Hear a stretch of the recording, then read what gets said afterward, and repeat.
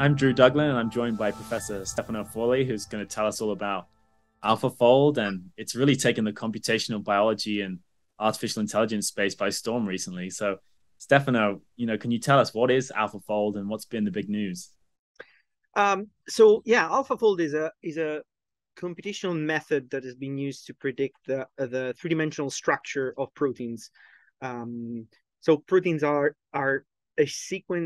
a linear sequence of amino acids that once they are synthesized inside cells, assume a very specific three-dimensional structure, which is directly associated with their function. So in order to function the way they do, they need to assemble in this three-dimensional bundle, which is usually spherical or stretched. It can have different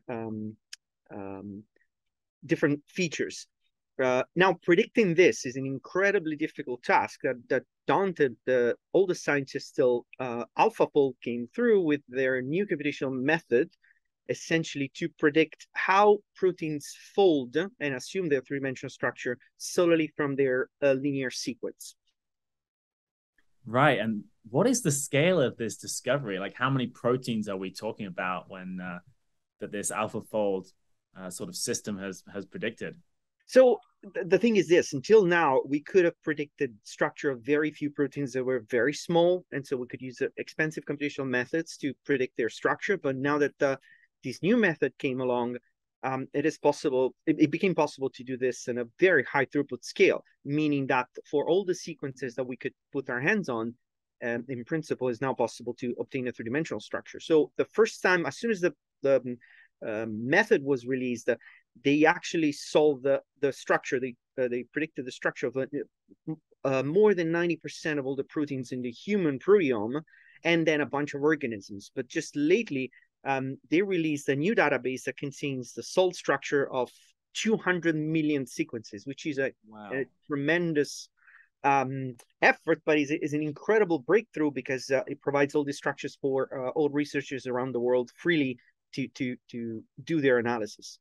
Oh, it's amazing, yeah, that it's open source. And it strikes me that this has happened relatively quickly. So how have they been able to make these predictions in such a short span of time? So what they did was to use machine learning, which is a branch of information technology that is dedicated to build complex mathematical models based on statistical data. So by looking at the structures that were solved in the last 4 or 5 decades, it was possible to start isolating these very hidden patterns that dictate how proteins fold. Their success rate was way above any other method that was presented before. And so people started talking, rightfully so, about a revolution in the field. So we finally had a method that was able to predict a protein structure just from their sequence with an accuracy that was unprecedented.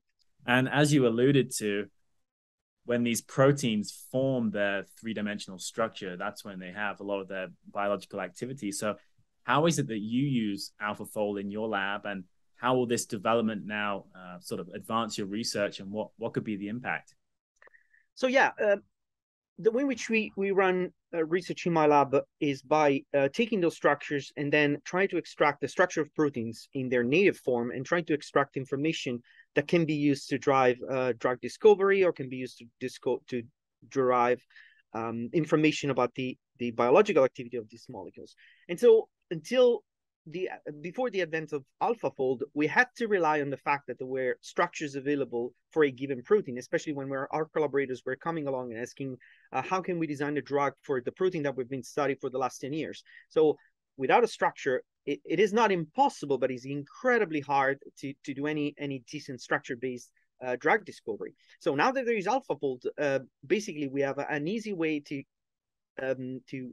use nearly every protein we can think of to perform very focused structure-based drug discovery. And of course, we're not the only lab that does that all over the world. I'm sure there are tons of labs that are exploiting this to advance their research. Another thing that's coming to fruition is the fact that now we can start looking at this huge amount of data, which is the structure of all the proteins that have been solved by AlphaFold so far, to start looking for our own hidden patterns. So how certain proteins interact specifically with small organic molecules that can act as drugs? Can we find better drugs by just looking at the similarity between all these proteins across huge families and across vast arrays of other structures? So yeah, for us is a big jump ahead.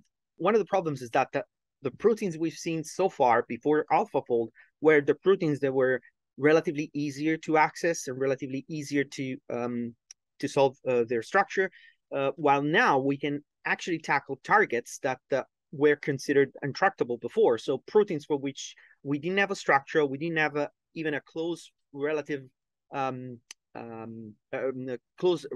structural relative that we could use as a template. So now we can probably start tackling proteins that were never seen before, and that were at least their structure was never seen before.